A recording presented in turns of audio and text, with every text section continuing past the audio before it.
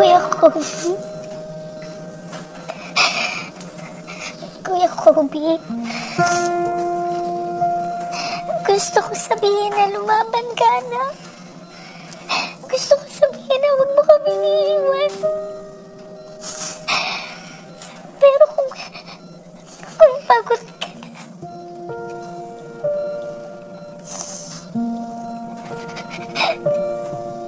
Kung pagod ka na, anak.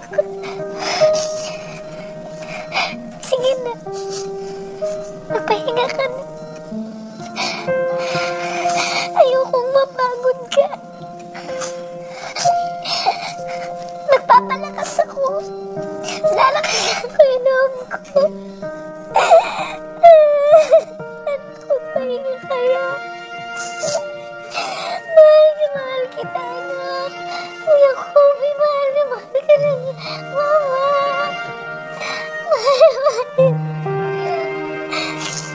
Mahal ka namin. Kuya Kobe.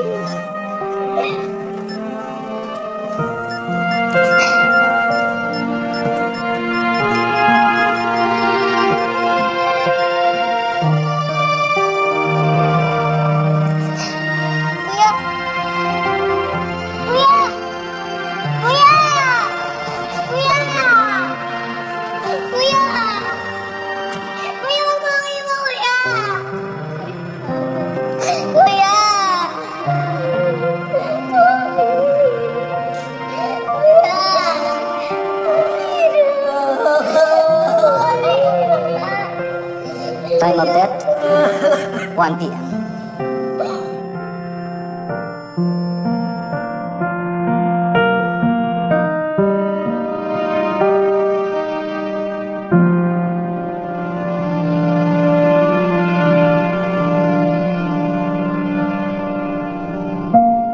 Sa bandang huli, hindi man naging successful ang kidney donation ni Kobe.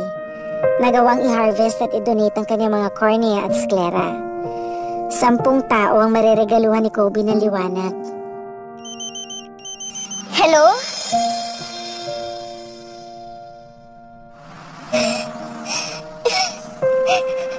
Salamat po.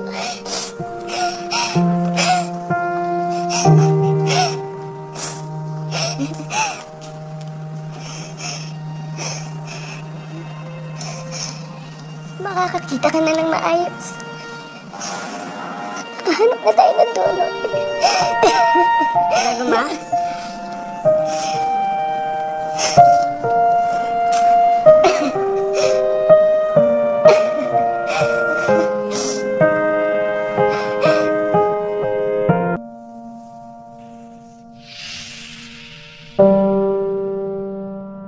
Mariso, anak.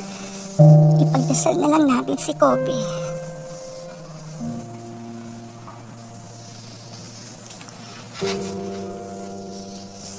Marie, asikasuhin muna natin yung mga bisita.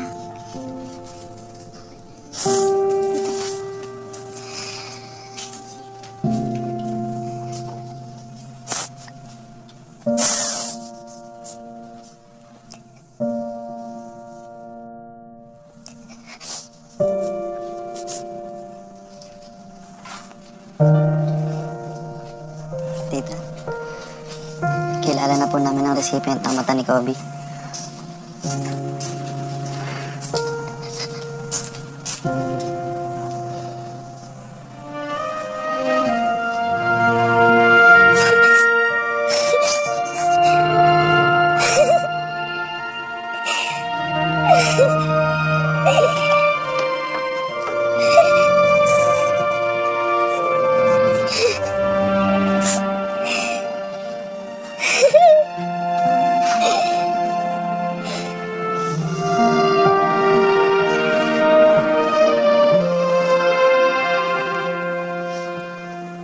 Successful daw yung operasyon ni Joaquin.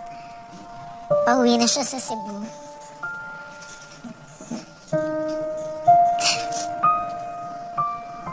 Tuwa siya ng tula.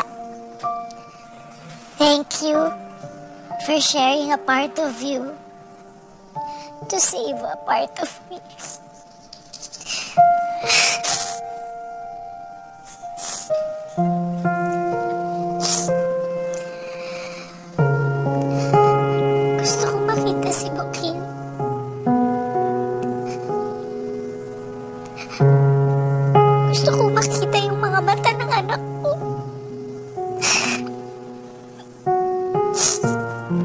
Hindi ko inaasahan na mapapaaga ang pagkikita naming lahat sa tulong ng MMK.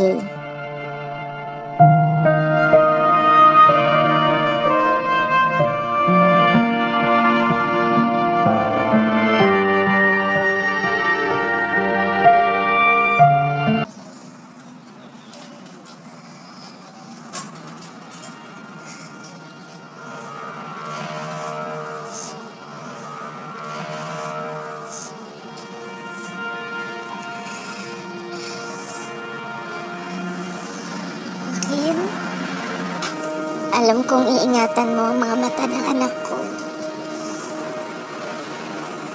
Sana makita mo kung gaano kaganda ang buhay sa mga mata niya at kung paano niya naipakita sa amin. Maraming salamat po.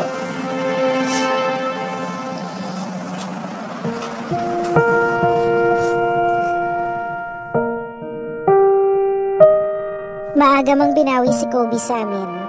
Hindi na sayang ang buhay ng anak ko. Sa loob ng 17 taon na kapiling namin siya, pinuno niya ng saya ang tahanan namin. Hanggang sa kanyang paglisan, marami siyang natulungan at napasaya dahil ibinahagi niya ang sarili niya. Sa kanilang mga mata, hindi lang lumawig ang buhay ni Kobe. Nakapagbigay din siya ng ilaw sa buhay ng iba. Lubos na gumagalang, Mariso. Sadyang walang salitang tutumbas sa pagdadalamhati ng isang inang nawalan ng anak. Nagawa itong lampasan ni Mariso nang matanggap niya na ang mga anak ay pahiram lang ng Diyos sa mga ina. Ngunit hindi kailangang magwakas ang buhay sa pagpanaw natin. Gaya ni Kobe, hinayaan ni Mariso na lumawig pa ang kabuluhan ng buhay nito sa pamamagitan ng pagtulong sa kapwa hanggang sa kahuli-hulihan.